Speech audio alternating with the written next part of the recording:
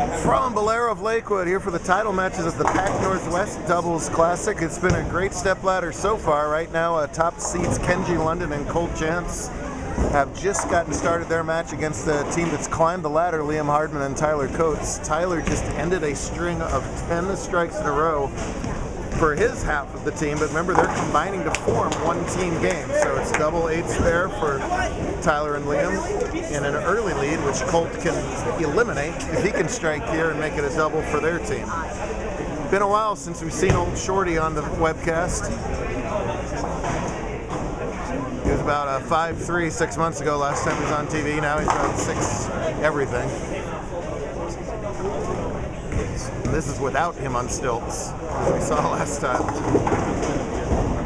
For an early lead. Can't throw it any better than that.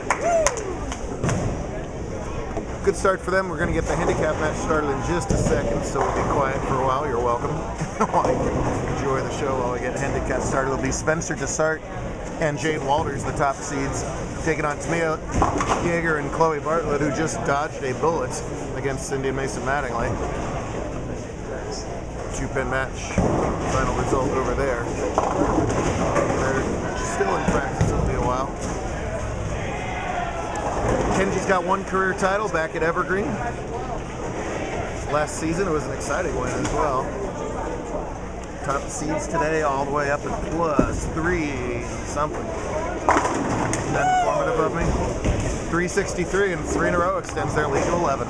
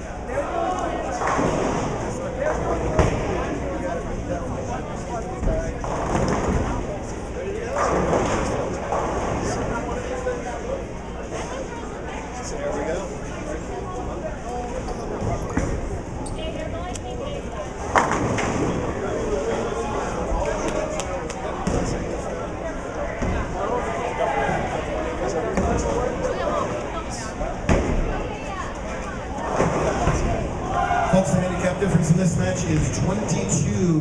Mia and Chloe have to win by 22 to tie, 23 to win.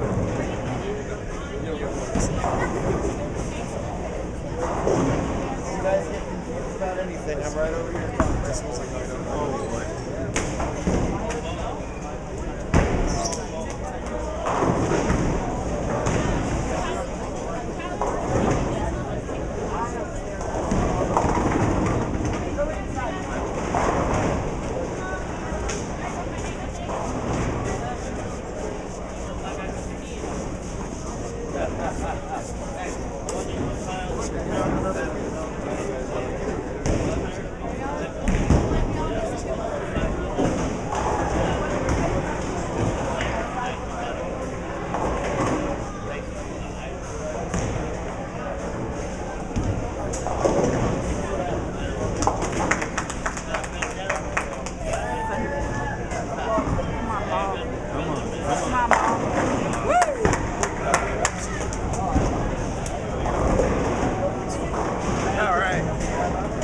Halfway through the scratch match, just getting started over there in handicap. Recapping where we are, 9 out was an expensive open for Liam and Tyler's team. And Colt, meanwhile, packs another rack back for 4 in a row. They've got a big early lead. Things can change quickly in Baker, so right, if you're Kenji, you just want to keep that gas pedal on max.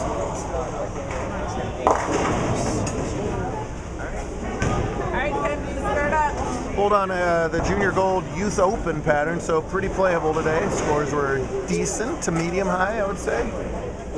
Not overwhelmingly high, but it's a lot of games. We started with 10 on a pair, and then the semis, and now this. So what was there is largely gone, so you got to make moves to deal with a lot of friction on the lane. You can ball down, you can move left, you can throw it fast, change your hand position, all kinds of different ways to attack that. And this is a tricky spare with that sleeper 9-pin back there for Kenji. Ah, nicely done. 69 teams started today. Giant turnout. Thank you so much to Bill and Tina and the crew here at Bolero for having us.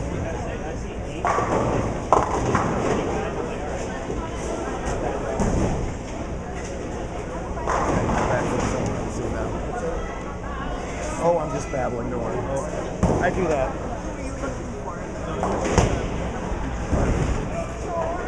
Right back at it here tomorrow with the Baker team event, one of our favorites every year, of course. Oh, wow. Liam has been carrying so well in this stepladder, but right there, a ring and 10. Annoys this next. They got by Mac Corrin and Tyler Cruz in round 1 because, of course, Liam beat Mac. That's how it goes around here. Then a great semifinal, 268 to 246 over Canadians Adam Jodwin and Simon Dyke. Good to see Simon back in the finals. Liam's going to wait on that deadwood while Chloe Bartlett is up on the right-hand lane.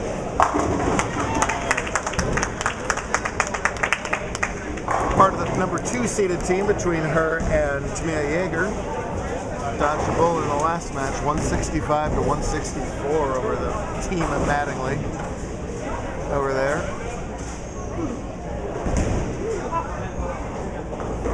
He has been knocking on the door of another JBT win.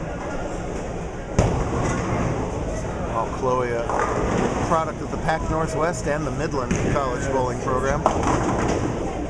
On this day that Piper signed her official letter to bowl for her team. Had a big signing at noon today. That was cool. And we're going to have to respot that 10. Saw that one coming a couple light years away. There you have it. Liam's getting iced, literally. You can't. Those of you who are here understand. He's literally getting iced. Nice spare from Yeager. Real nice form, developing talent. She's going to get signed by a good college program, I guarantee it. Jade's got 1 career title back at Tacoma.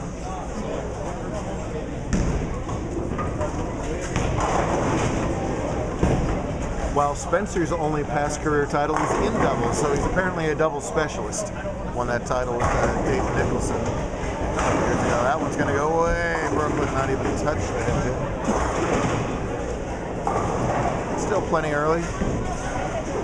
Liam is done being iced. He will throw hard at a zillion miles an hour and flat at it. Matter if you cut down the hook or not, the ball's got no time to hook at that speed, and he makes the 10 pin anyway.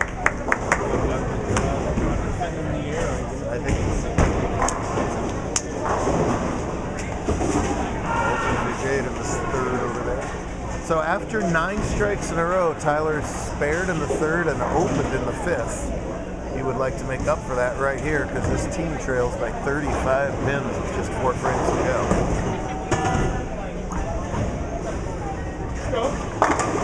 Oh man, and instead a pretty ball. Ball drives right past the 9. Modern 9-pin.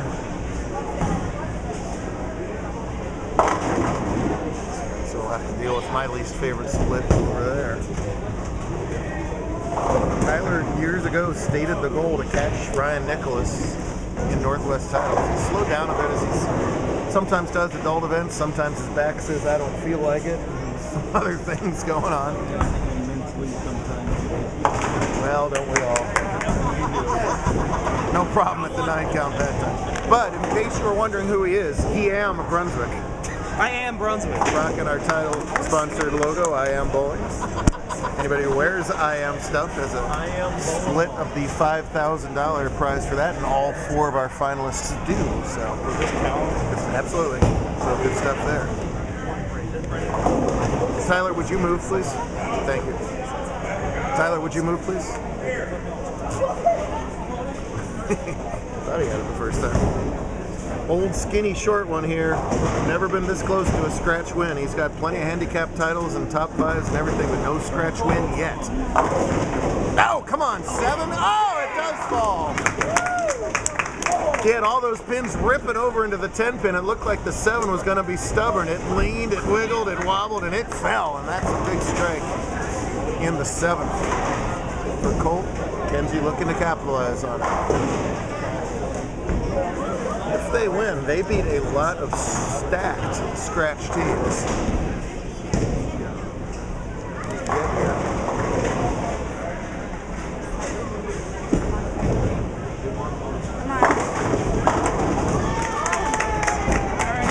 Real good shot. Every time they mark, that forces a double out of the opposing team to catch up. So marks are good when you only got 2.5 frames to go and 30 pins in the lead. That 9 miss shouldn't be an 8 miss. I don't honestly know. I was getting the match started. That's your 9 miss. Would you like to decrease your score? I just wanted to make sure. I honestly didn't see that one. Never mind, I ain't counted the 3rd. No problem with the 4-pin for London. 168 through 7 is good for a 36-pin lead. The time for Liam and Tyler is now. The time for Jade Walters is now. Hang on, ball. It's not. Oh, it does hang on. Wow. Clearly, I didn't know what ball that was because I thought it was going to turn left at any moment. Liam's got room for, what is that? 222. Colt and Kenji pacing 228.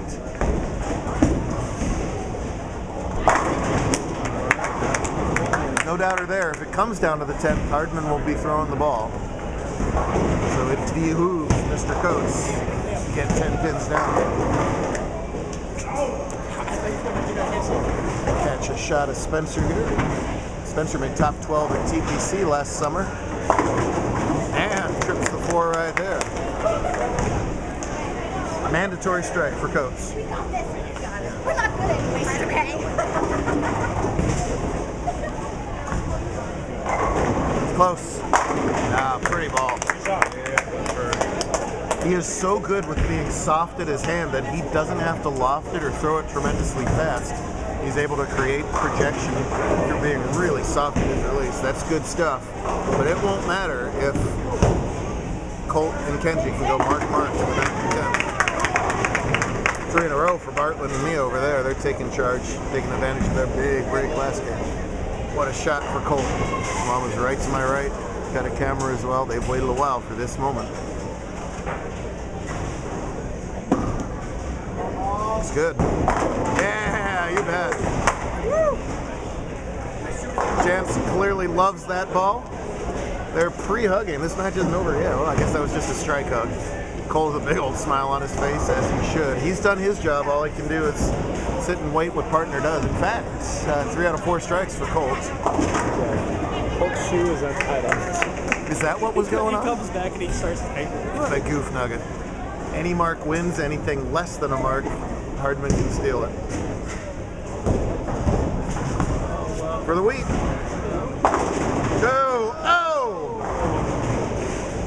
Boy, the ultimate bad news, good news scenario is bad news that could have been a 4-9 real easy. Great news, the 4-pin trips out. Mediocre news, he's still got the 9 to shoot, but that's all he's got to do is knock it over. And boy, in the last month have we seen some dramatic 9 counts.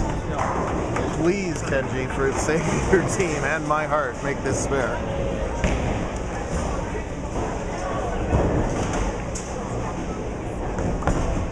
Come on, ball. He gets it. We were all telling that ball, please don't hook, please don't hook, please don't hook. It doesn't. Just a couple pins, they win. Strike for Walters on the Brooklyn. She'll take. Change your score, guys. Mia's got it.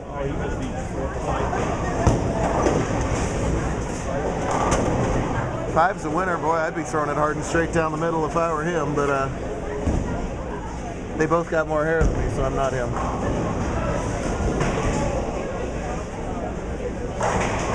Mama Jans is so focused, I can't get her to laugh no matter what over here. I'm gonna start telling jokes. Five's a win, and then Mama Jans might explode. Guess what? That's five. 227 will do it. Kenji and Colt take today's scratch doubles title. Good stuff. First scratch win for Colt, second for Kenji. Great sports, Liam and Tyler. Real good sportsmanship this whole step ladder through the scratch division. That's good to see. Even Tyler's dad wants in on that. 99% of the, was that a raspberry? Say hi to your fans. 99% of the time that was their one big family. So we love to see that. Great job, guys. We're going to move the camera over here and focus on the handicap finals. Congrats!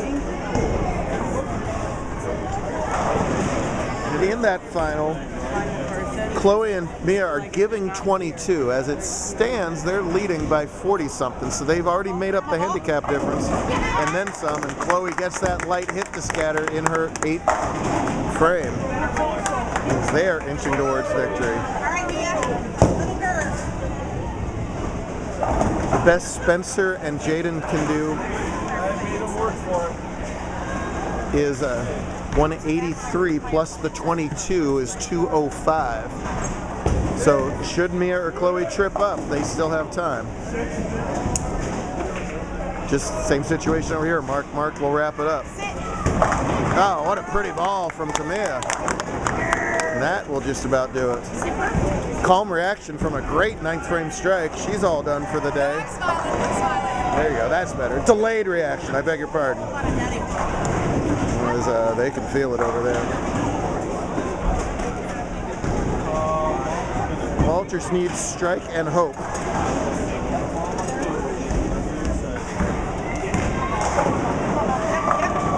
Ah, pretty good ball, just a little half 10 pin there. Well, this match isn't going their way, but they bowled great all day, especially the last 2 games, which were match play, to get to the #1 seed. They won both those games and got the lead from Chloe and Mia by just 9 pins. But Bartlett and Yeager were out for revenge.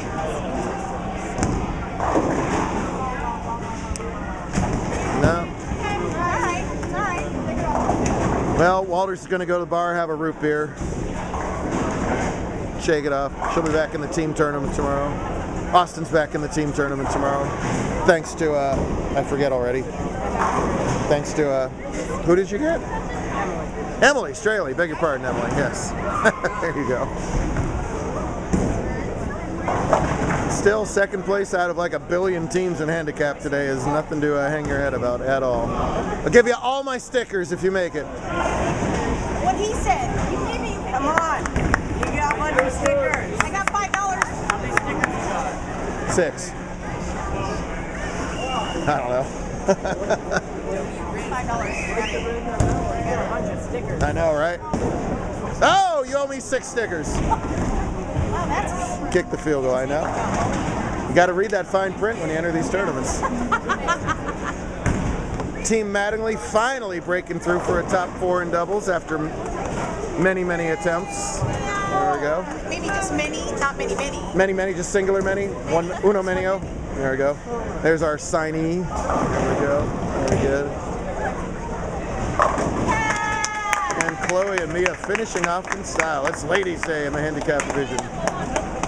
Chloe's only title as a JBT bowler was the girls' invitational.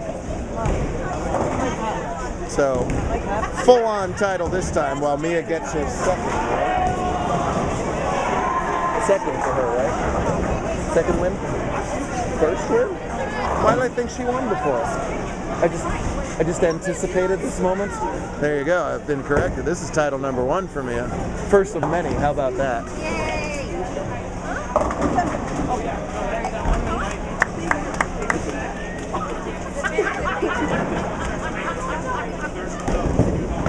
was gonna say I'll give her all my stickers if she can get only the 6, but she would probably want the finishing style. Where's that guy? This is that guy. There he is. I knew to find him somewhere. He's the reason we're here today. Thank you to Bill and the whole crew. Wraps up a great 8.5-hour day of action. Chops it anyway, doesn't matter. 232 scratch, plenty good enough for the win. And a big hug. Lots of hugs all day long. We love to see it. We're going to see it all over again tomorrow for the team action.